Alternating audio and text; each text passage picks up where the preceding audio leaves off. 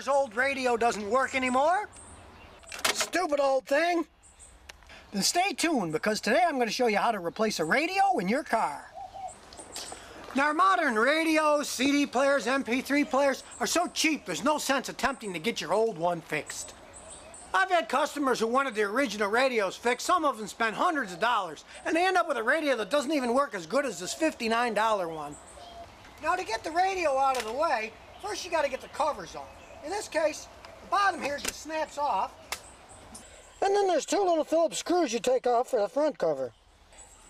So you remove them both, then get a skinny little screwdriver like this to take the front off. Because the top part here is real tight, you get the screwdriver and you pry it off. Be careful not to break anything up, but eventually you'll be able to pry the whole thing out and pull it out. And out it comes. Now this radio just has two giant screws here holding it in place, so we'll take them off. Off they come. Then the whole radio assembly just pulls right out. And then comes the tricky part. You got to hook all the wires up. Now you can see the wires here are on a clip. You squeeze it, and all the wires come off. And the new radio comes with the same type of clip with all the wires. You just have to match them up. And just be happy that the box has all the wires and where they go. And in this case, we're extremely lucky, because the connector for the new radio is the same as the connector from the old radio. Snaps right in. So in this case, we won't have to rewire anything. But if you're not lucky, they come with directions. The red wire is the ignition. When you turn the key on, it sends power to the radio. The yellow wire is the battery wire that goes direct from the battery and has power all the time to keep memory in the radio. It's not that complicated, but in the case of a car like this that has 4 speakers, there's then 8 speaker wires, so it takes a little bit of time.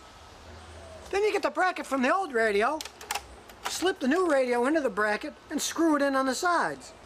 If you look closely, you'll see there's 2 screws on each side that you screw in. You just screw them in tight.